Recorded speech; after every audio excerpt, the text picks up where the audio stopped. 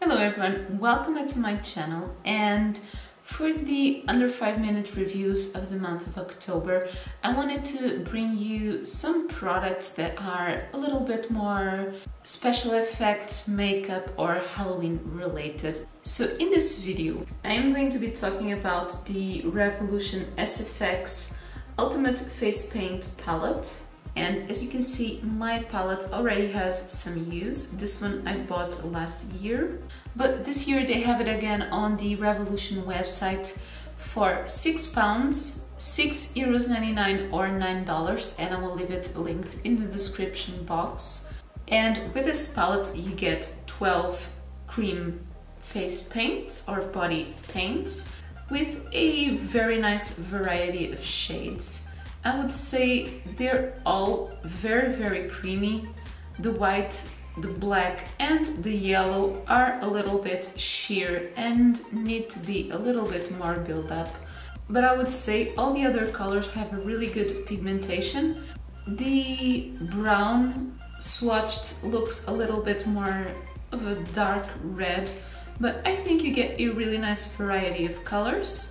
Now, this year I still haven't done anything using this because with everything that is going on in the world, I'm not actually very inspired to do Halloween, like full-on Halloween looks. But last year I did give this palette a lot of use, so I'll give you a few examples.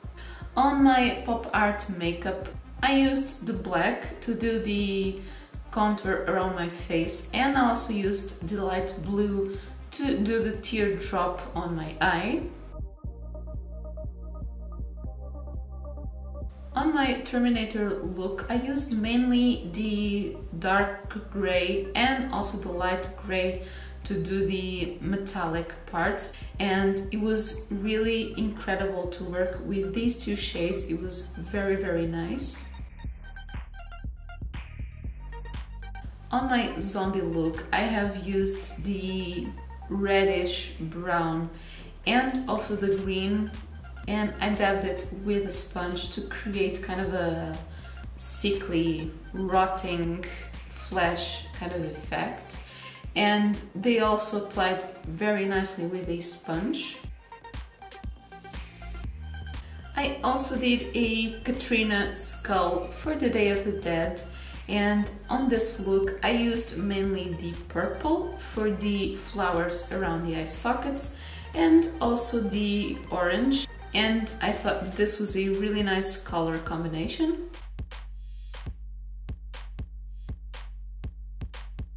But definitely the look I used this palette the most was my pop art zombie. I used quite a big chunk of the yellow mixed with another face paint to get the right shade of green that I wanted to use on my face and on my neck, on my shoulders. Then I also used a lot of the black. I used the white to do the teeth and the bones. I used the purple under my eyes, and I also used a lot of the red to do the more fleshy parts. So I absolutely loved this palette for this particular look. I will leave in here a kind of compilation of last year's Halloween looks with my two favorites in the middle. Let me know in the comments which one is your favorite. And just to summarize with this palette, I think what's really missing in here is a pink. Maybe switching off this very light gray, because you do have black, gray and white. This one was probably not so necessary, and add a pink in here, and I think this would be very complete. But overall I think this palette is a really nice quality and a very affordable price if you want to start trying out face paints. And if you'd like to see me use this palette a little bit more in depth and check out the videos I mentioned, I will leave on the side my playlist for my Halloween makeup. And if you haven't already, don't forget to subscribe to my channel for new videos like this one every Saturday and other videos every Monday and Thursday. And that is everything for this one. Thanks so much for watching.